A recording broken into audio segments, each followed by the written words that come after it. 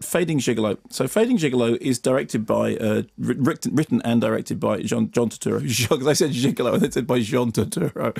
And also Jean. So the story is Jean Turturro is an ageing ladies' man who is drummed into service by Woody Allen, who is a bookstore owner. The bookstore is closing down. Woody Allen decides that he needs another income stream. And Woody Allen decides that, in fact, what John Turturro should be is a gigolo, and that he should be able to send him out to perform his wonders in the world, because there are many people who would pay for services such as he could offer. Here's a clip. I am not a beautiful man. Did I say you were beautiful? But you have a different quality. You have a certain kind of sex appeal. Is Mick Jagger a beautiful man? The guy opens his mouth to sing. It's a horror, but he's hot. Mick is hot, and that's what you have. Let me ask you a question. You look good without your clothes, right? How do you know? Because some guys just look better when they're naked. I figured you're one. What does that have to do with Mick Jagger? He's rich and he's famous. Yes, but you're sexy. Says who? Says me. You're a sick man. You need help. I go for help twice a week. You need a guy like Tom Ford or George Clooney. You're not that. You're a man's man in a certain way. You know, you're not afraid to get dirty. You get your hands dirty. You work with plants, earth. You're with wires and plumbing and drain pipes and bowls. You know, you do disgusting work. You're not afraid. Hey, you're disgusting in a very positive way. Thank you.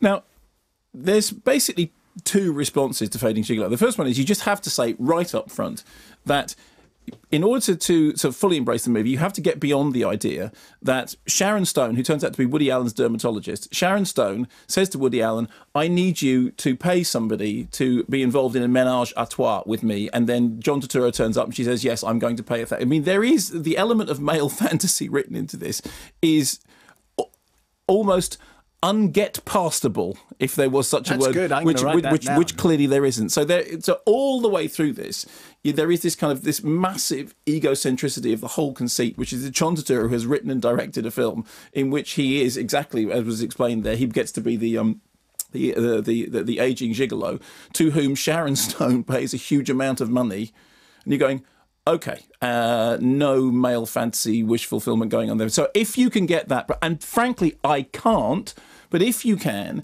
then the story then moves on to this other area, which is that he starts to apply his healing hands to an Hasidic widow, played incidentally by Vanessa Paradis. So again, you can see where all this is going. It's, fine. Where was it going? Well, it's John Turturro casting himself in amidst unbelievably glamorous women as the person who is sort of bringing to their lives the fulfillment that they need and for which they are willing to pay huge amounts of money. I see. I'm conscious of the fact that it's 3:30, Simon, so which is why I'm filling doing in the this blanks. Exactly, very much. So, on the basis that the premise itself is an absolutely absurd and often ridiculously intolerable male fantasy, we just put that to one side. There are many pleasures to be had, certainly in the conversation between John Turturro and Woody Allen. You heard some of it. Then you laugh at the thing. Actually, the funniest line in that thing is when he says, you need help. I get help twice a week. So all that stuff is Woody Allen doing that Woody Allen shtick that he does. And John Turturro has a kind of, the way he approaches his direction, there is a sort of slightly poignant sensuality about his direction. This is stuff that he's dealt with in movies that he's directed before. And the whole thing has this kind of, dappled glow to it. It's a movie which it's very easy on a surface level to like and smile wryly about. But it is a film that exists in a world in which Sharon Stone will pay Woody Allen $1,000 because she needs John Turturro. And you can take that or leave it as you wish.